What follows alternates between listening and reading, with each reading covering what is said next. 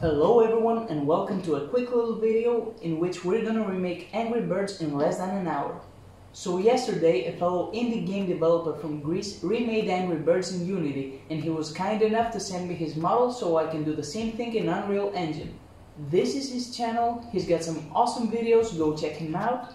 And without wasting any time, let's start with the remake. Okay, here we are in the Epic Games launcher. And we're going to fire up Unreal Engine 4. I'm not using 5 because I want to avoid Lumen, the new lighting system in UE5. That's because Lumen doesn't do well with non-nanite geometry and would have serious performance issues. I'll make a new blank blueprint project and name it Angry Birds 3D. The first thing I'm gonna do is to import the models Lyakos made, and I'll turn Auto Compute Normals off to maintain the low poly look of the models. Then I'll make my character blueprint and add the red bird as its mesh. I will adjust the size of the capsule and reposition the bird. The next thing is to create the inputs. I will use the same inputs as Lyakos, WSAD and up and down arrows. Then I will implement a function to move the bird left and right when I press A and D respectively. I want to test it, so I will change the default possessed pawn to be in my character blueprint. As it seems I forgot to add the camera, so I will attach a spring arm into the mesh of my character and add a camera to the end of it.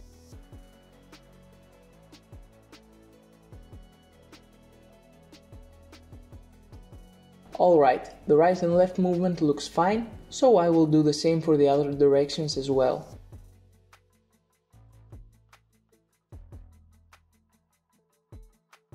I was unable to move up and down, and that's because I had the gravity enabled, so I set the movement mode to flying and turned off the gravity.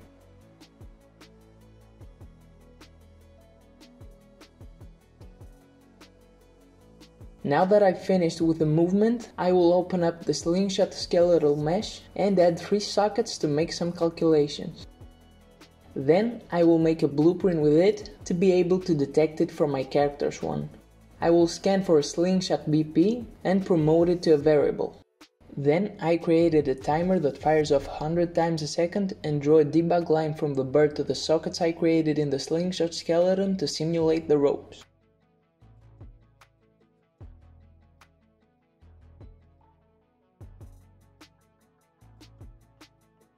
They look fine for now, I might tweak them later. It's time to make the logic for the launch input.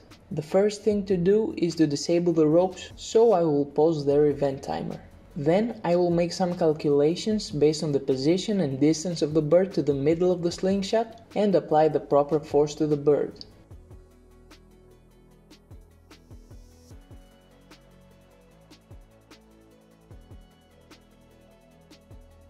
It's going much higher than it should, and that's because I had some mistakes to my calculations. I created some debug lines that helped me find what I was doing wrong, and I fixed it.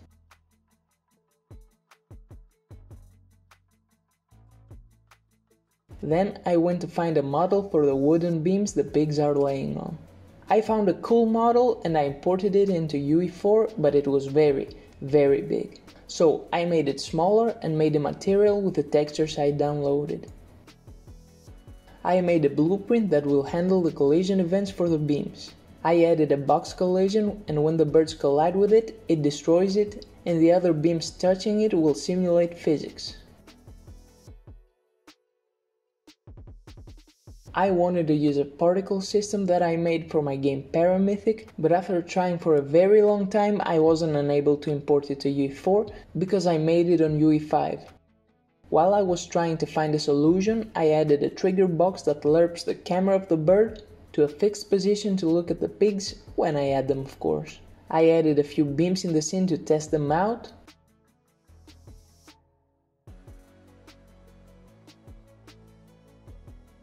And they worked perfectly fine.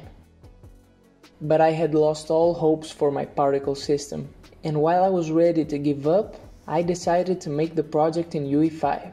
It took me some more time, and of course I passed the 1 hour limit. By using some assets from the marketplace and some that I made for Paramythic, I created a very simple level to play. So this is the final result.